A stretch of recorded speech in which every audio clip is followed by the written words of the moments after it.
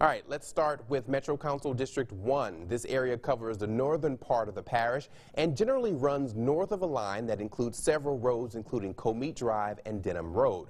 While the speed traps in Baker are a conversation piece, you can easily find yourself having a good time at an event at Ruffin's or dining on Divine Cuisine at Lagniappe.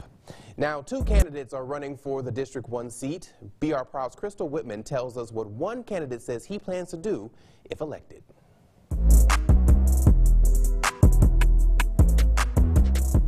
Eric Lewis, who says he believes in Baton Rouge's capacity for greatness and believes he possesses the skills to help lead District 1. Lewis is the owner of a business solutions consulting firm, and as a lifelong resident of the area, he says he's enjoying campaigning with his family. So everybody's really excited. We just got back to work on Wednesday and just really kind of continue what we had started.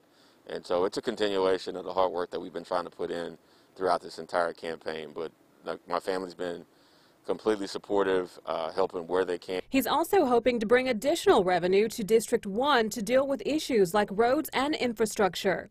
In District 1, we have about 5 bridges that are currently out of commission for repair. So we're standing in front of the twin bridges on Old Baker Boulevard, which connects Zachary and Baker. That's been out for about 5 years.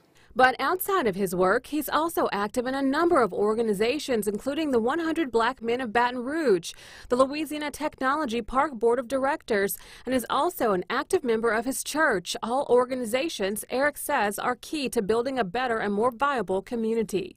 When I talk about attracting and retaining young people, you know, if you think about the things that have transpired this past year, whether it be the national protests or COVID-19, we have a generation that's coming up that have the ability to be mobile. He's hoping voters see his vision in building a better district and elect him as the next Metro Council District 1 representative.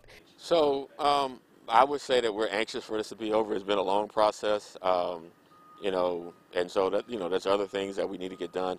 We want to make sure that we are governing, but it's been great getting a chance to meet new people, share our vision with folks.